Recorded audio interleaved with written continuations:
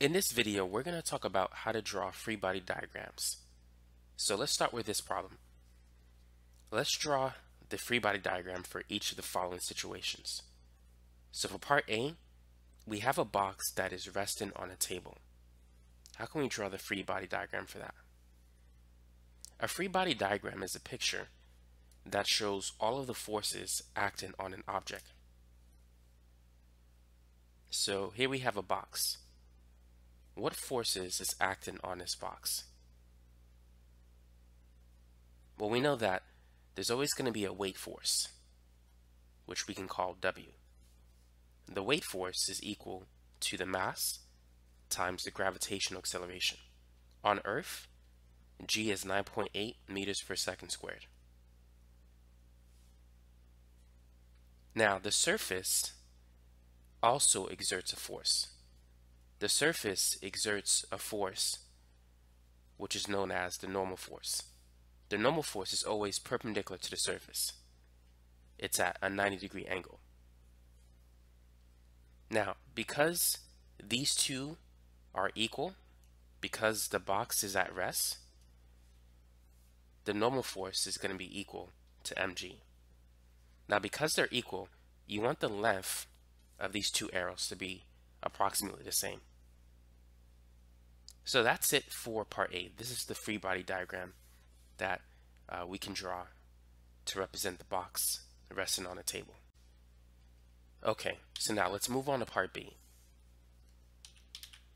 A block attached to a rope hangs from a ceiling. Draw the free body diagram for that. So let's say this is the ceiling, and we're going to have a block that is attached to one rope that connects the block to the ceiling. So what forces are acting on this block? So we have the weight force, which we can call W, or you can say F gravity. And we also have an upward tension force. Now, this block is at rest. It's not accelerating upward or downward. So the net force in the y direction is 0. Therefore, these two arrows should be of the same length.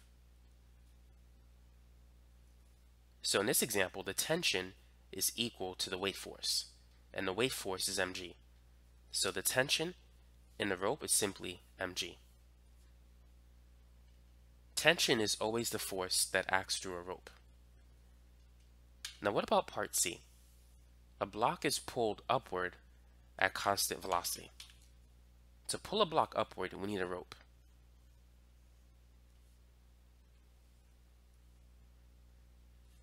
So the block is moving upward at constant velocity. We're going to have a weight force, and we're going to have an upward tension force. Are these two forces the same, or are they different? At constant velocity, what is the acceleration? The acceleration is 0 at constant velocity.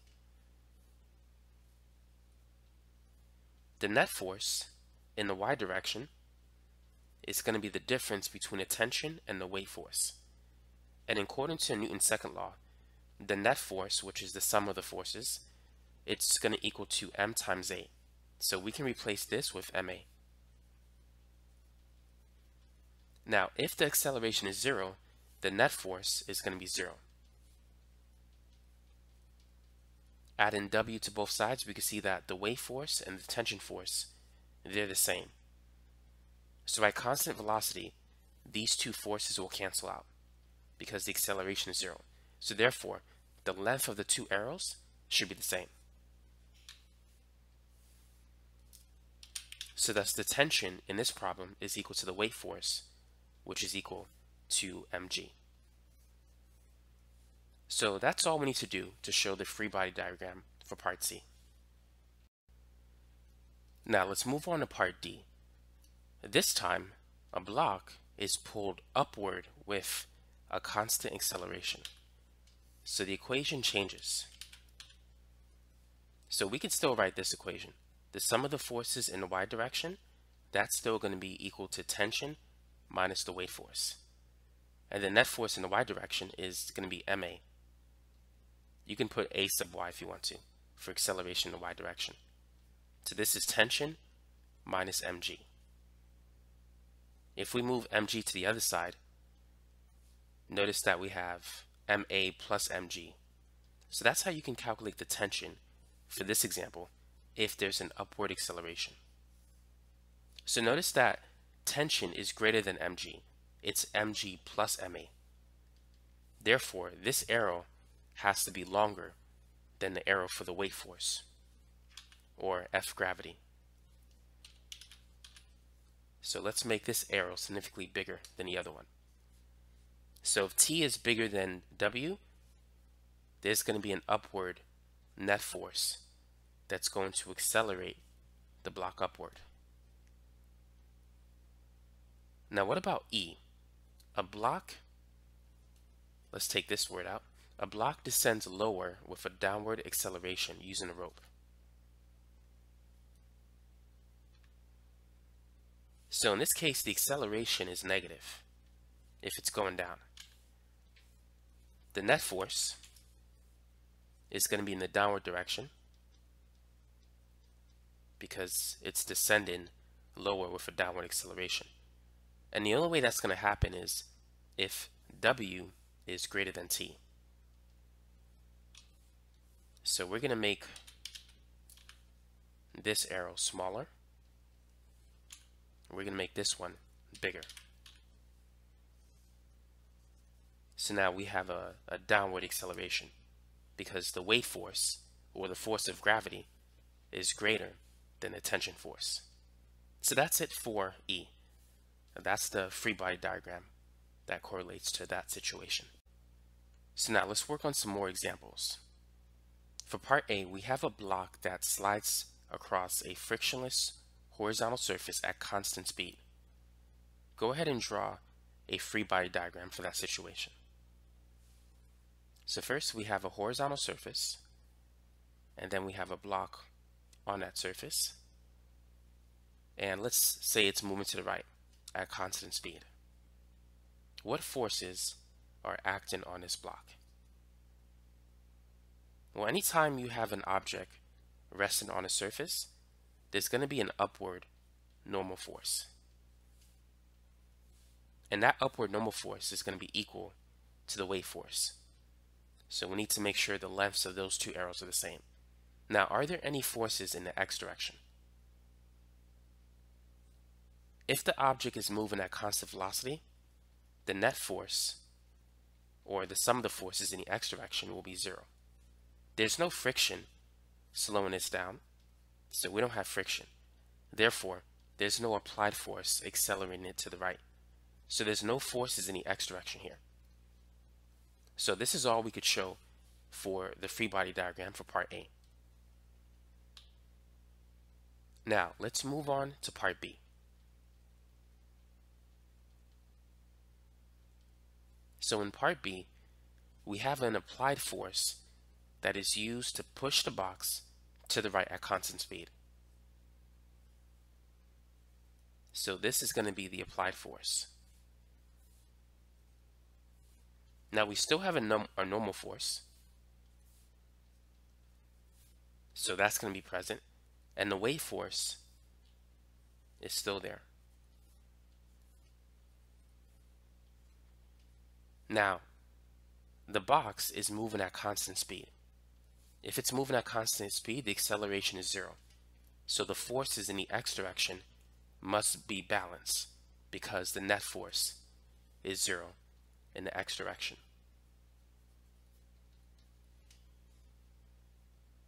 So therefore, if the net force in the x direction must be 0, what other forces do we have? The only other force that could be acting in the x direction must be friction.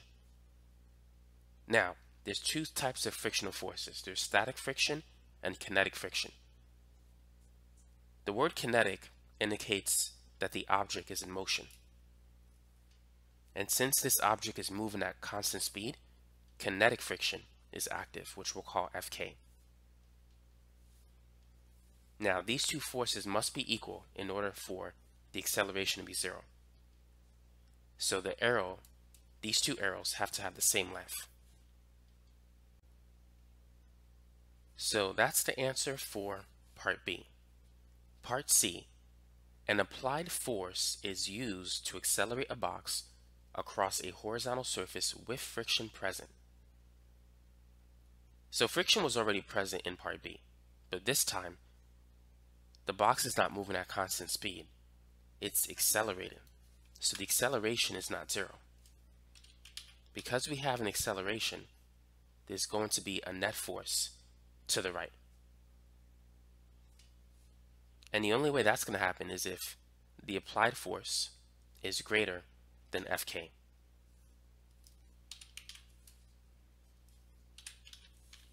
So kinetic friction has to be relatively small compared to the applied force so that we can have a net acceleration to the right. So this is going to be the free body diagram for part C. Now what about part D? A rope is used to pull a block to the right across a horizontal surface with friction present at constant velocity. So the normal force and the weight force will still be the same for part D. We no longer have an acceleration. We're moving at constant velocity, so the forces in the x direction must be balanced. At this time, we're using a rope to pull the block to the right. So that's going to be our tension force. And that's going to, the block is being pulled to the right against friction. Friction always opposes motion. So if we're moving to the right, friction is going to be directed to the left. So in this case, Fk is going to be over here, and it's going to have the same length as the tension force vector. So this is the free body diagram that corresponds to the situation part D. Now let's move on to part E. A rope directed at 30 degrees above the horizontal is used to pull a block to the right across a horizontal surface with friction at constant acceleration. So we no longer have constant velocity. We're going to accelerate the block to the right. So the forces in the x direction will not be equal. Now, if we're pulling the block to the right, friction will still be directed towards the left.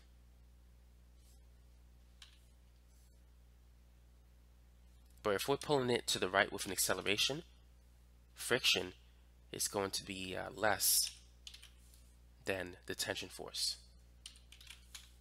So we're going to draw a relatively small Fk value to the left and a large tension force to the right, but at an angle. So that tension force has an x component and it has a y component. It's directed at an angle of 30 degrees above the horizontal. The x component of the tension force is Tx, and Ty is the y component. In order to accelerate the block to the right, Tx has to be greater than Fk. Now, in other problems, the normal force was equal to mg, but that's not going to be the case in this example because of the y component of t. The block is not accelerating upward or downward, so the net force in the y direction is 0. And it's equal to these two upward forces, which is positive Fn plus positive Ty. And then we have a downward force, so this is going to be negative W. Now, because the block is not accelerating upward or downward, as was mentioned before, the net force in the y direction is 0.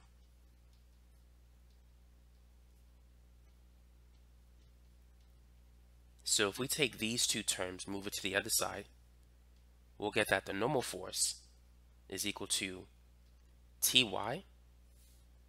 It's actually going to be W, positive W minus Ty. So the normal force is not mg in this problem. The normal force is the weight force, mg, but minus the y component of the tension force. So that's how you can calculate the normal force for this particular situation.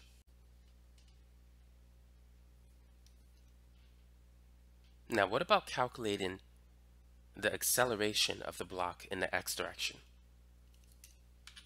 How can we come up with a formula that's going to help us to get that answer? Before we do that, let's talk about how to get ty and tx. Using SOHCAHTOA and trigonometry, ty is equal to t sine theta. Tx is equal to t cosine theta. So going back to trig, we have the expression SOHCAHTOA. The SO part means sine is equal to the opposite side over the hypotenuse. So sine of the angle theta, theta is 30 degrees in this example, is equal to opposite, which is ty, divided by the hypotenuse, which is t. The hypotenuse is across the right angle. It's the longest side of the triangle. And so if you multiply both sides by t, you get ty is equal to t sine theta. For the other equation, we have cosine theta. So this is the co part. Cosine is equal to the adjacent side divided by the hypotenuse, which is t. So multiplying both sides by t, you get tx is equal to t cosine theta. So that's how you can get tx and ty in this problem if you know t. So you can plug t sine theta into this formula to get the normal force. But now to get the acceleration in the x direction, we need to start with this expression. The sum of the forces in the x direction is tx. It's positive because it's going to the right. This is negative because it's going to the left. So it's tx minus fk. Now the net force, which is the sum of the forces, is always equal to ma based on Newton's second law. So this is going to be m a sub x, acceleration in the x direction. Tx is t cosine theta. Now fk is equal to mu k times the normal force. In this example, remember the normal force is not just mg, it's mg minus ty. So I'm going to leave it like this. So first you want to calculate tx and ty. Once you have that, calculate the normal force. When you have the normal force, you have everything you need to calculate the acceleration in that equation. So that's how we can find the acceleration in the x direction. It's by using that formula. Now, let's focus on free body diagrams with inclines. So part A, a block slides down a frictionless incline. Let's draw a picture. So here is our incline, and here is the box on the incline. What forces are acting on this box? So we have a downward weight force. We can just call that W. And we have a normal force. The normal force is less than the weight force. So that arrow should be smaller than W. The extent to which, like how much smaller, depends on the angle of the incline. As the angle of the incline increases, Fn becomes much smaller relative to W. So on an incline, the normal force is going to be mg cosine theta. As the angle increases from 0 to 90, cosine decreases from 1 to 0. So as theta goes up from 0 to 90, the normal force goes down. So the length of this arrow will get smaller as theta increases.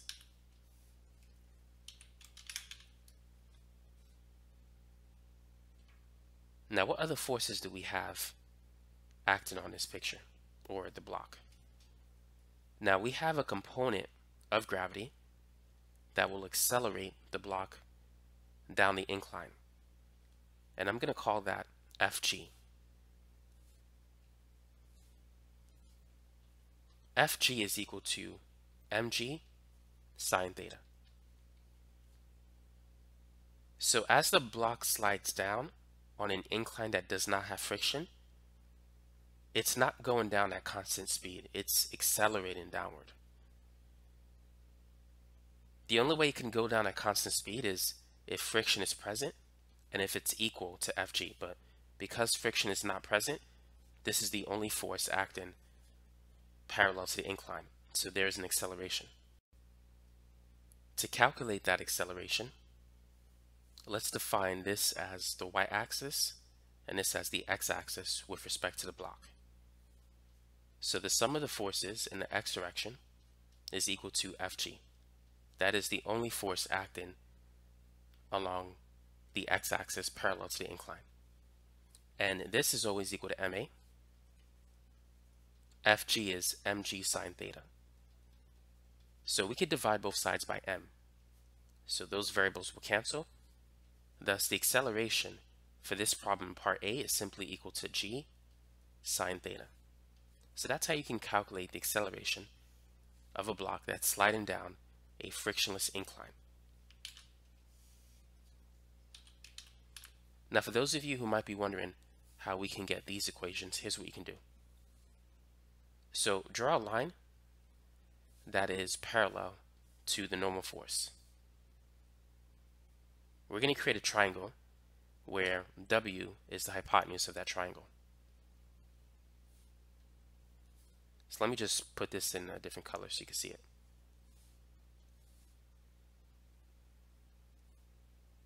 So there's the triangle, and here's the right angle. And this angle theta is equivalent to this angle. So across theta, that's the opposite side, we know that sine is opposite over hypotenuse. So I'm going to redraw this triangle. So the hypotenuse is the weight force, which is mg. This is theta. Across theta, this is going to be mg sine theta.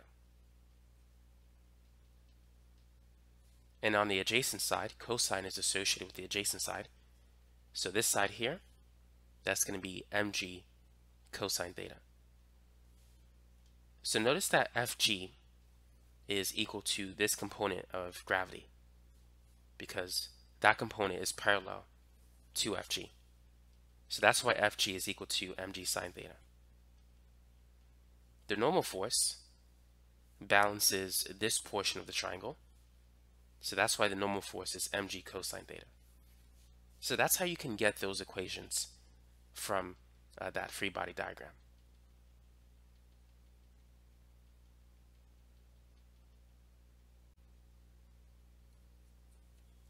Now, part B, a block remains at rest on an incline. So the block is still on the incline. We're still going to have the normal force, the weight force, and Fg. Those forces will always be present for an object on an incline. But this time, in part B, the block is not sliding down the frictionless incline. It's remaining at rest. The only way it can remain at rest is if the net force in the x direction is 0. So there must be some other force that's preventing it from sliding down. And that force must be equal in magnitude to Fg. So what is that force? Well, that can only be friction. Friction opposes motion. Remember, there's two types of frictional forces whenever you have objects like sliding past each other. You have kinetic friction when they're sliding past each other, and static friction when they're at rest. So because the block is at rest, static friction is the force that is going against Fg, that's preventing it from sliding down. So in this example, Fs is equal to Fg.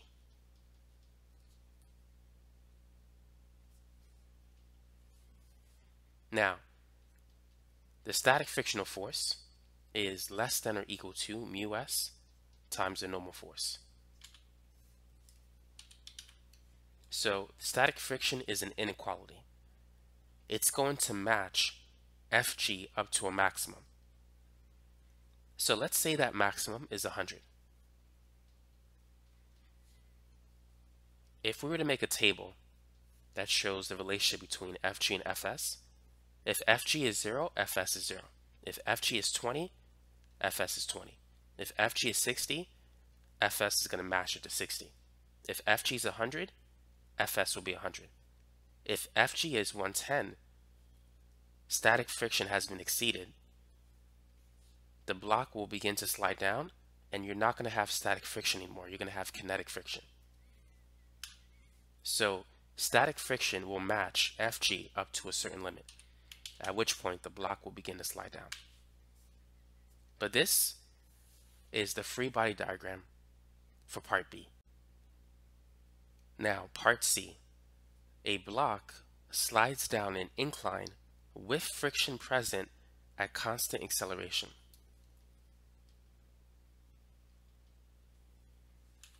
So let's delete this. So there's constant acceleration, which means Fg has to be greater than friction. And because the block is sliding down, we no longer have static friction, but we have kinetic friction. So Fk is going to be smaller than Fg. Now, how can we calculate this acceleration? Well, we can write this equation. The sum of the forces in the x direction is going to be Fg minus Fk. The net force in the x direction will always equal ma.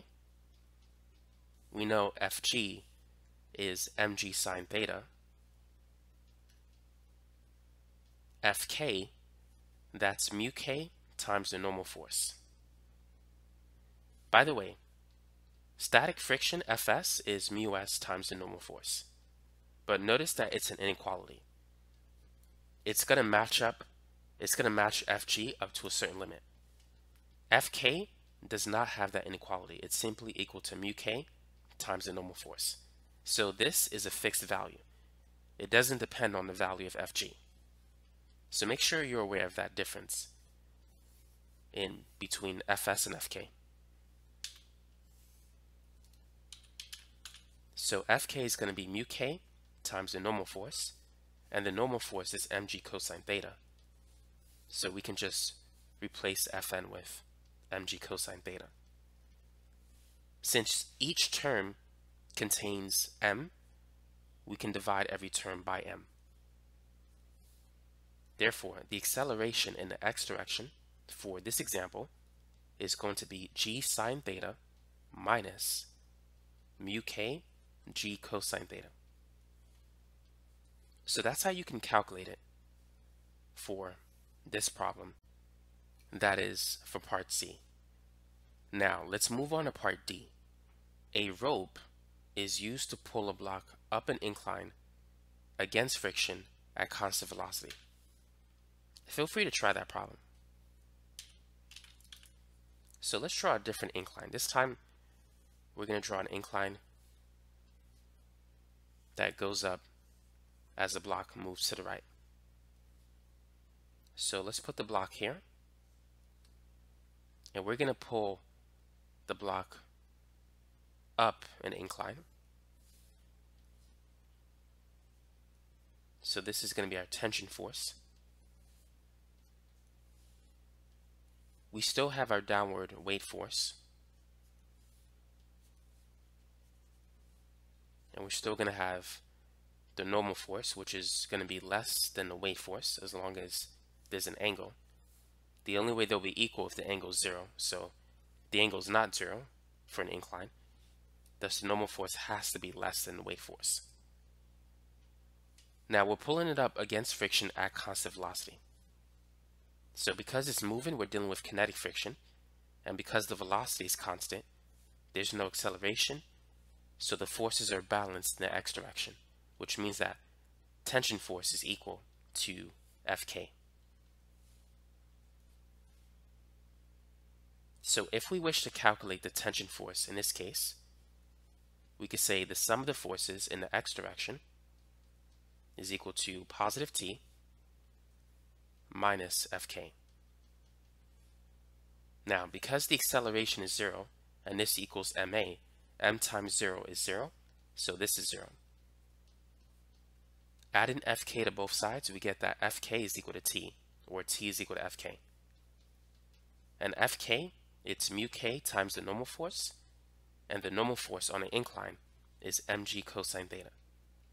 So for this specific problem, where we're pulling the block up an incline against friction at constant velocity, the tension force is mu k mg cosine theta.